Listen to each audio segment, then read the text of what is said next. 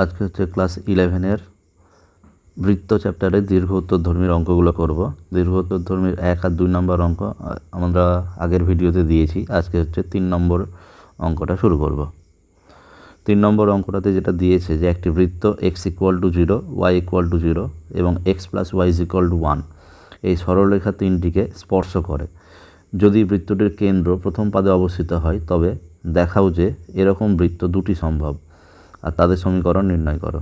এগুলির মধ্যে যে বৃত্তটি ওই তিনটি সরলরেখা দ্বারা গঠিত ত্রিভুজের মধ্যে অন্তর্লিখিত তা নির্দেশ করো। ঠিক আছে, তাহলে শুরু করি। আমাদেরকে বলে দিয়েছে যে একটা বৃত্ত হচ্ছে x = 0 মানে y অক্ষ, y = 0 মানে হচ্ছে x অক্ষ। তার মানে এই দুটো অক্ষকেই স্পর্শ করে, তার সাথে একটা সরলরেখার সমীকরণ দিয়ে দিয়েছে এরকম। ঠিক আছে, যে x + y + 1 এরকম একটা সরলরেখা যার সমীকরণ দিয়ে দিয়েছে x + y = 1। বলেছে যে এরকমভাবে x অক্ষ, y অক্ষ আর এই সরলরেখাটাকে একটা বৃত্ত স্পর্শ করছে। তার মানে বৃত্তটার চিত্র এরকমভাবে হবে। তাহলে এরকম একটা বৃত্ত সম্ভব। আর আবার দেখছি যে এইরকমও একটা বৃত্ত সম্ভব। তিনটে বৃত্তটা ভালো হলো না, মোট কথা এরকম তিনটে অক্ষকে দুটো অক্ষ এবং ওই সরলরেখাটাকে স্পর্শ করে বাইরেও একটা বৃত্ত অঙ্কন করা যাবে। যেহেতু দুটো অক্ষকেই স্পর্শ করে আছে তাহলে এই ক্ষেত্রে বৃত্তের কেন্দ্র কি হবে, a, a ধরনের হবে। ঠিক আছে, আর এখানে যে কেন্দ্রটা থাকবে এই বৃত্তেরও, তারও বৃত্তের কেন্দ্রটা হবে a, a। ঠিক আছে, তাহলে আমি এরকম বৃত্তের সমীকরণ একটাই ধরে নিচ্ছি, যে ধরি নির্ণেয় বৃত্তটির কেন্দ্রের স্থানাঙ্ক a, a। ঠিক আছে, মানে কেন্দ্রটা a, a বিন্দুতে আছে। ব্যাসার্ধ সমান সমান a একক। তাহলে সমীকরণ কেমন হবে? সমীকরণ হবে x - a তার whole square plus y - a তার হোল স্কোয়ার = a স্কোয়ার। ঠিক আছে, এটা হচ্ছে আমাদের সেই বৃত্তটার সমীকরণ।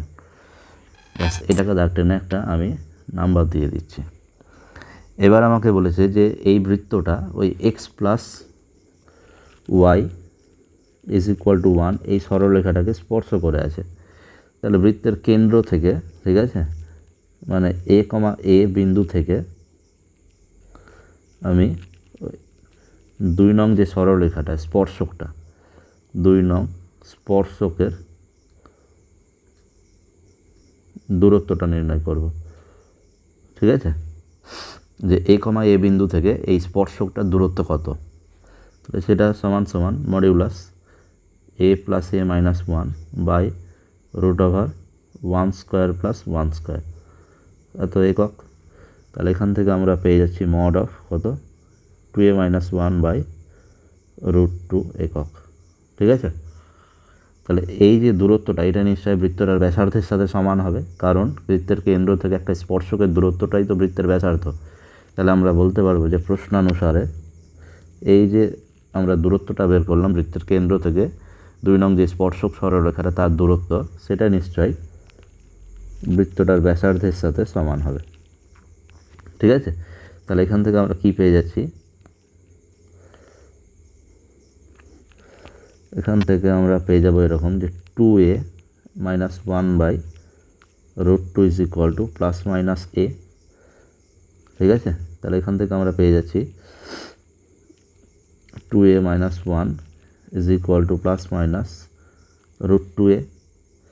তাহলে এখান থেকে আমরা a এর মান কি পাবো, a এর মান একবার প্লাস ধরে আর একবার মাইনাস ধরে ক্যালকুলেশন যদি করি, তাহলে আমরা প্রথমে প্লাস ধরে 2a - √2a = 1, এটা আমরা কি ধরলাম, প্লাস ধরে। আর যদি মাইনাস ধরে করি 2a আর ডান দিকে হচ্ছে -√2a যদি থাকে তাহলে সেটা বাঁ দিকে আসলে +√2a ইজ ইকুয়াল টু ডান দিকে হচ্ছে 1। এটা আমরা কী করলাম মাইনাস ধরে, তাহলে a কমন নিলে 2 -√2 ইজ ইকুয়াল টু কত 1।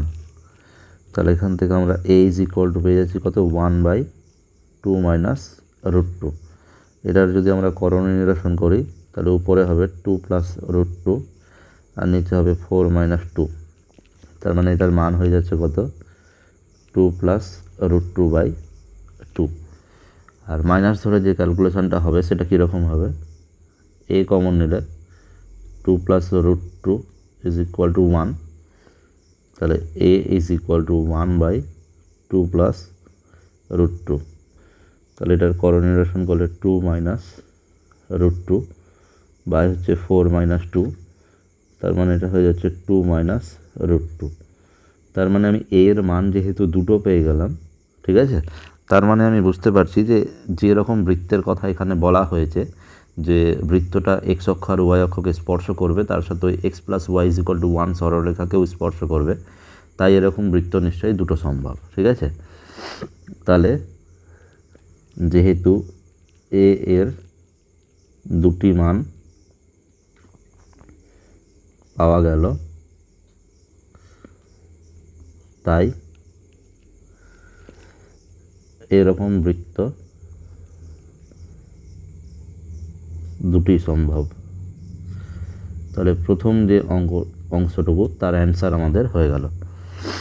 এবার বলছে যে এই বৃত্তটার মধ্যে কোন বৃত্ত দুটোর মধ্যে কোনটা এই ত্রিভুজ, মানে এই ত্রিভুজ দুটোর এই যে ত্রিভুজটা, এখানে যে এই ত্রিভুজটা দেখতে পাওয়া যাচ্ছে এই ত্রিভুজের অন্তর্লিখিত। তাহলে এখানে অন্তর্লিখিত হতে যে বৃত্তটার ব্যাসার্ধ ছোট সেটাই অন্তর্লিখিত হবে। তাহলে এখানে আমরা বুঝতে পারছি যে কোন সংখ্যাটা ছোট, সেটা হচ্ছে এটা। তাহলে আমরা বলতে পারবো যে ত্রিভুজটির অন্তর্লিখিত বৃত্ত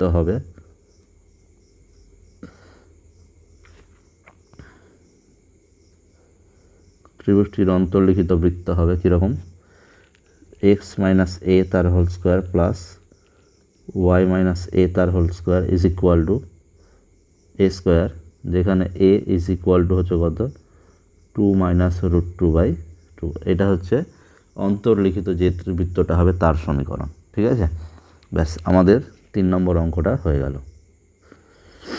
এখানে 3 নম্বর অঙ্কের ক্ষেত্রে ছবিটা একটু ভালো করে এঁকে নিতে হবে। ঠিক আছে।